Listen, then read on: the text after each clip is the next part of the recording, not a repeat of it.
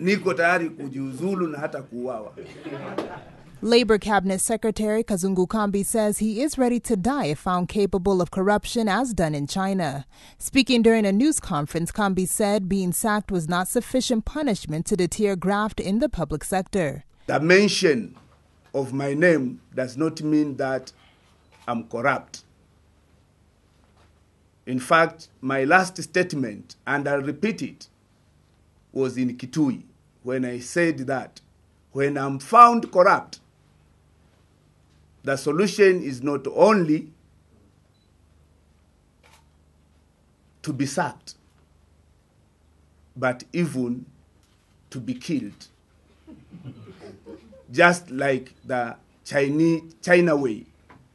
The CS said the decision to heed President Uhuru Kenyatta's directive and vacate office is driven by his stand to support any effort to fight graft. Kwa hivyo bado ninamuunga rais. Sasa leo hata haijakuwa mara moja, mara 200. Kwa sababu ufisadi ni lazima tuumalize. He pleaded his innocence and asked the Ethics and Anti-Corruption Commission to expedite the investigations into graft allegations against him. Sisi tumechaguliwa na rais wetu ni rais ambaye anapenda hii nchi, ni rais ambaye hataki hii mnyama anaitwa ufisadi. Na vile vile tunaheshimu wananchi wale ambao wametuchagua.